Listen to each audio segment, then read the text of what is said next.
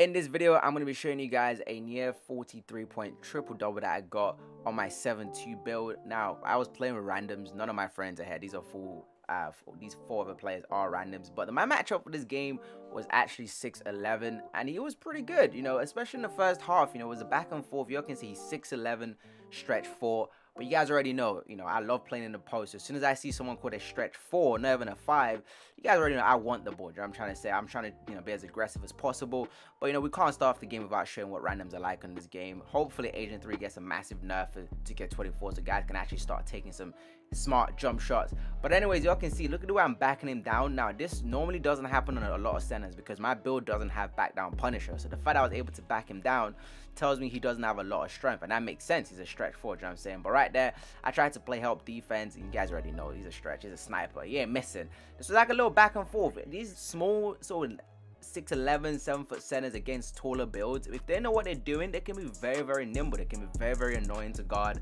because they're just much quicker than you are. So as y'all can see, this stretch 4, he was going crazy. The first half was pretty much his. I'll be honest, you know, I was trying to keep up with him in the first half, but he was going absolutely wild. As you guys can see right there, he even leaked out on the fast break, and he's gonna catch a nice little alley-oop right there. I was thinking, bro, this is not a great start. I mean, bro, randoms.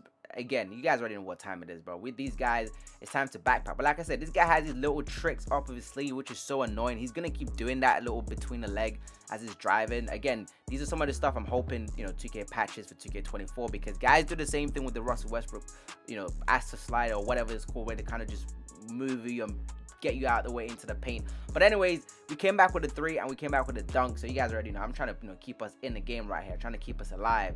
I got the ball right here. Look, the double team, little ISO. I'm like, yeah, thank you so much. You'll see that. All I need is just a little bit of space, bro. I'm so glad the randoms, for some reason, I know they didn't do that on purpose. Gave me a little bit of space and I worked to it, but don't ask me what I was doing in the paint. Don't ask me what I was doing in the paint right there. I think I was trying to play some help defense. I don't know what it is, but you guys already know this stretch. But look, he was going crazy. It was going crazy. He got a little block right there. He ran the break. I'm trying to go to the corner to play help defense. The paint is wide open. It's the stretch. But you guys can see, he even has a little dunk on him. So I was thinking, bro, I thought this was going to be an easy game. I thought this stretch was going to be, baby, you know, light work. But clearly, you know, he came to play today. So obviously, like I said, he's a stretch. I still need to, you know, once I realize he doesn't have any strength on him, I know he doesn't have post defense. So that's like a correlation for a lot of players in this game. When they don't have strength, the interior defense isn't the best. But you guys can see, look, he's got this little nimble, crafty little move that he was doing. He even flopped to me. I was like, you know what? You know, that flop, I wasn't mad. I was like, you know what? Fair enough, you're doing your thing. But hey, next time, get back in defense. That's why you get back in defense and stop flopping. Because I got the rebound and we'll put it back in. But once again, look, I told you the first half was between me and him. I went for the reach right there.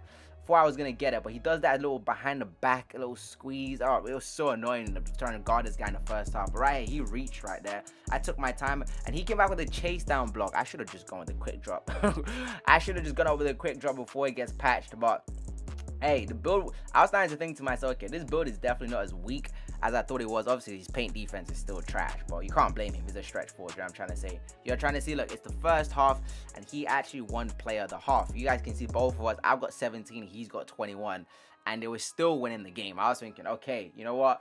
I might have to go back to the drawing board here because, you know, this guy, even as a stretch 4, don't fall for the trick sometimes. You know, some of these bigs, that's how you guys, you know, fall to your demise. You'll be thinking because someone's a stretch, you can just do whatever you want. Bear in mind, I am playing with randoms, so the spacing is never going to be the best when you're playing with them. But I'm trying to, you know, find some space right there. But like I said, because my build is so versatile, a lot of people see me take a lot of post hops. And that's the reason why I take a lot of post up against stronger centers, is because they have a good interior defense. So a lot of times, if you try to post spin a tall center, like an actual center, you're not going to get the animation you want because they have very high interior. So it gives me a bit more flexibility. When I'm playing a weaker player like this stretch right here, I'm going to use a lot of my post spins. I don't have drop stepper just because, you know, the drop step this year is a bit, don't really like to fuck with it. But once again, look at this rebound. Oh my God. Oh my God. I literally just grabbed the board over like 3 of them. That rebound and takeover does, you know, it does be going crazy. I can't wait to spam that takeover on 24. But I'm about to be spamming the physicals and the rebounding takeover. Look right here, they gave me a late closeout. But once you know your jump shot, you can time it quite well, bro. If it's a late closeout, it's still an open shot, bro. Y'all can see I came back with my own block because he blocked me in the first quarter, and I was mad about that. So that was my revenge. But y'all can see, look, He's doing this little weird move in the paint. It's so annoying. Like, the last person that played like this was some guy called Pharaoh God. He has a very similar play style where they kind of just run around in the paint. But right here, they slept and left me wide open. I don't know what they were doing. Y'all better figure out where I am, bro. Y'all better figure out where I am. And a lot of people always ask me why I don't use the post takeover or the sharp takeover. It's because I can get away with those moves without necessarily having the badge. I'm trying to say I don't need post takeover to be able to play well in the post. So I'd rather just have the rebounding because that helps you a lot more than everything else. But once again, you'll see the random going up with, you know, what he thinks is a Steph Curry jump shot. And again, we got the rebound. He's a stretch. I should have the advantage over there. And once again, he was sleeping right here. Backdoor cut. The random saw me and we were great. We were going crazy. So right here, I was thinking, yeah, I got you now. I got you now. So he wasn't having the best second half to the game, but the first half was definitely very competitive between me and him. But y'all can see he's still doing his thing, bro. He's still doing it. I love when I play other centers that are very aggressive. You know, I hate playing. There's nothing more boring than playing a center that just keep passing the ball. But once again, I came back, bro. This back and forth the entire game. But you guys already know I'm not planning to lose this duel, bro. Like, as soon as I went into the post right here, straight double team, bro. Straight double team. The spacing of the randoms is amazing. But hey, I'm expecting that when you drop 39 points and 15 rebounds, you know they're gonna start double teaming you off the rip, bro. But right here, that was our 40th points. For some reason, that the stats actually glitched towards the end of the game. You guys will see. It actually says it's gonna show me with 39 points, even though I'm gonna finish with 43 points. So you guys are gonna see right here again.